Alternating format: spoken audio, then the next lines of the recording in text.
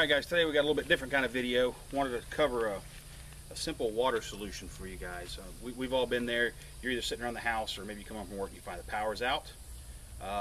Mild inconvenience. Sometimes it's good. It actually makes you slow down, think about the things that are really important in life. But if, like me and my neighbors around here, you have a well, now you've got a compounded problem.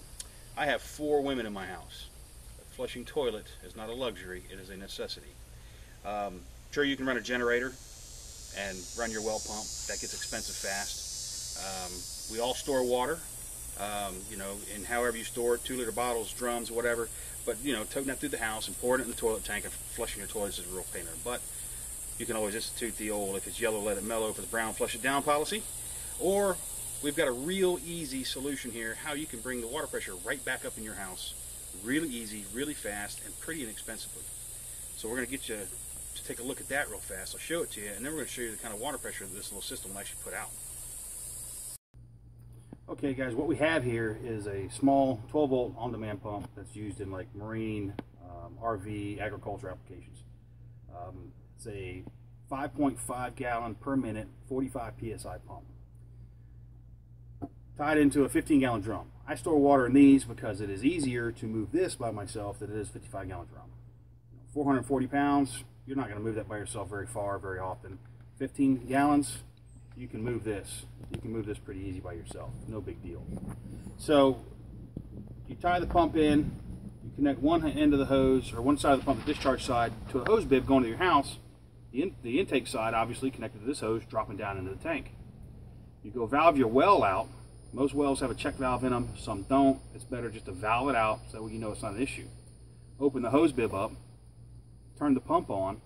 You're now back feeding pressure into your house. I pulled my truck up, and we're just running this off of my truck for now, but if you had a 12-volt battery, deep cycle out of your boat, whatever, you could set it here and run it. We also have a power solution coming up that we'll show you guys in another video that would run this for you. So now you got water to your house. You can flush your toilets, you can use the sink, you can take a shower if you need to. Be a cold shower, but you can take a shower. This will make life a lot easier. And this is a short-term fix. It'll run for quite a while, but this is a short-term fix. But what we're going to do now is we're going to go to the farthest hose bib away on this property and show you guys what the water pressure looks like. And I was pretty impressed by what it could put out. So hang on for a minute and we'll go show you that. We're going to have to cut this one short. We got weather moving in, but we want to show you we're about 200 feet away from where that little pump's hooked up.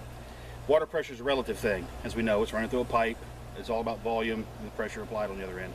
But just to give you an idea of what that little bitty pump can do, it'll push some water coming out of that little drum. It'll do the same thing in your house. Your shower heads, your sink, whatever. Your dishwasher, kind of hard to run it unless you're running a generator. But you can flush your toilets, you can wash your hands, you can keep things sanitary in your house when the power's out. And that's what this is about. It's quick, it's easy, and it's fairly inexpensive. Those pumps are less than 200 bucks. You can get the drums online, $45, give or take where you find them. But this is a simple, fast way to do it.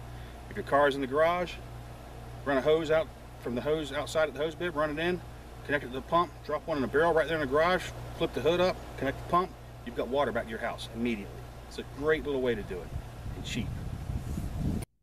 All right, and just to give you an idea what the water pressure is like, this one's actually kind of close to where we're actually running from, but this is what this little pump will produce for you. Pretty much just like what your well's going to put out. Same pressure. The pump's running. I don't know if you can hear it in the background.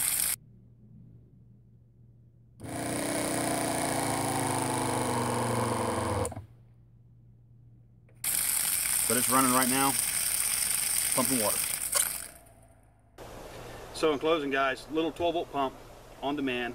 This is a 5 gallon per minute. I was wrong earlier when I said 5.5. 5 gallon per minute, 45 psi cutoff, 16 psi max pressure. You can get these online. There'll be an article to follow the video with links where you guys can get these. And the 15-gallon drum, handy, easy way to store water, easy way to put water back in your house. And not only that, there's other things you can do with these. We got some more videos coming up where we're going to show this system being used for some things that aren't necessarily emergency related, but are fun and pretty damn handy too, that the family will enjoy. So keep an eye open for these. We also have a power system video coming up where we can power this thing. It's a set it and forget it, walk away, don't have to worry about it kind of system. So keep your eyes open for that, coming soon as well. And thanks for checking us out. We're going to head in because the weather's moving in on us.